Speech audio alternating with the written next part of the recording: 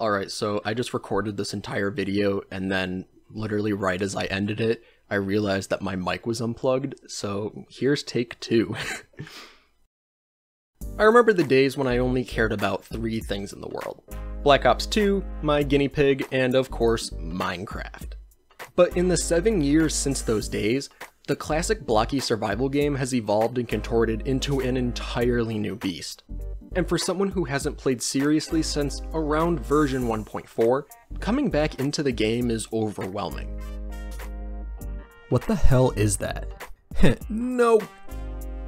With all the new creatures, blocks, and gameplay mechanics though, it's safe to say that Minecraft has evolved into an almost entirely different game, while somehow simultaneously keeping the feel that many of us fell in love with back in the day.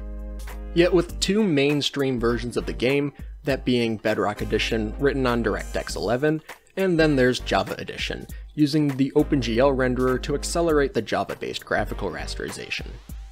On the surface, the games actually look and feel pretty similar, almost identical.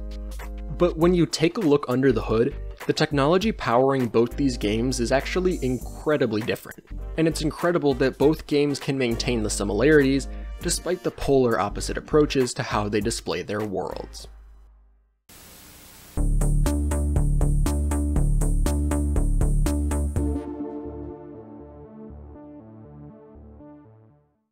Alright, so to help us understand the differences between the 2 versions of Minecraft, I wrote 2 Hello World programs in the languages used to program each game respectively.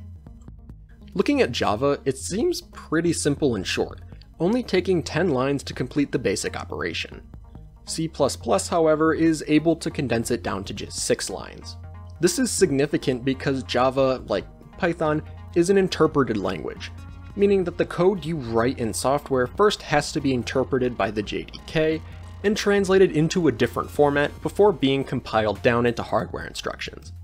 Meanwhile, code written in C and C++ are compiled straight into hardware instructions, so there's no middleman. This is the difference between an interpreted language and a compiled language. And what this means is that when running your program, you have an extra layer running between your code and the bare metal, which increases processing times. This is why complex software, such as video games for example, are generally written in compiled languages, because it saves processing time and gives you more direct access to the circuitry in your system. And when looking at graphics APIs such as DirectX, OpenGL, and the still somewhat new Vulkan, it makes a ton of sense as to why these developers are choosing software tools that aren't necessarily as easy to develop on, because they end up saving a bunch of performance due to the nature of accessing hardware through APIs. And if you want proof as to the difference in performance between the 2 versions, here's a comparison of me flying through the world in creative mode. Both games are set to 4K and have all their graphical settings set to max, with the render distance set to 32 chunks. And right off the bat, the DirectX 11 version is performing much more competently. But I did notice that CPU usage in Bedrock Edition is significantly higher than Java Edition. And keep in mind, I'm running both these games on an i7-9700K.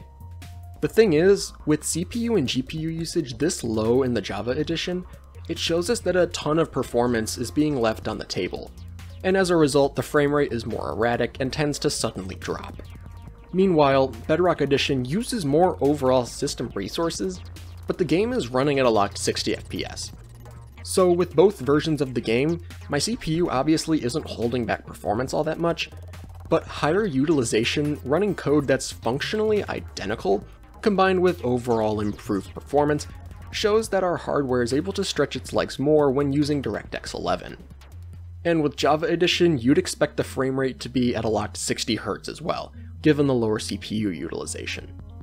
But because Java Edition is written in, well, Java, that means the actual software is what's holding performance back, not necessarily the hardware. I know it's kind of a strange thing to say, but our performance is being held back because our hardware is being underutilized. And this is thanks to the higher level hardware access of Java.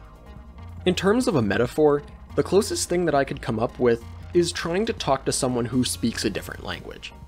And like computer programming, you can either go through some sort of translation process to get your ideas across, oder Sie können die Sprache lernen, was mehr Zeit in Anspruch nimmt. Yeah, exactly. While programming with lower level languages such as C or C++ offers greater benefits and control of specific hardware access, they're also a pain to properly learn. And this is why interpreted languages are so popular nowadays. Many of us probably first started programming in either Java or Python, and both these languages are great for smaller size projects or a program that isn't running complex or latency dependent code. This video, though, isn't meant to just bag on Java, because I actually like using Python and also Java just to a lesser extent. They're great when you're first starting off because you don't have to deal with abstract concepts such as pointers on nearly the same level, but the cost to this is overall slower performance. It doesn't really matter all that much when you're writing a Hello World program, but if you're programming a AAA game, it's probably not the best choice.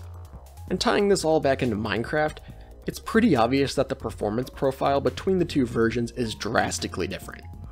And thanks to the concepts I explained earlier, DirectX has allowed Mojang to further optimize their code and have lower level access to the silicon in your chips. It's incredibly impressive that both games function nearly identically, despite the differences in their core technology. But now all we need is Minecraft programmed with command blocks. So thanks for watching, and if you enjoyed, don't forget to leave a like and subscribe, and click the bell icon so you'll be notified about all our future uploads. I know this video was another super technical one, but I thought it was something that would be interesting to cover, especially going deep into the software side of things to explore what's going on behind the scenes. But it was a lot of fun talking, and if you want to learn more about computer hardware or software, then the annotations on screen are a great place to start. Thanks for spending your time with me, and thanks for watching.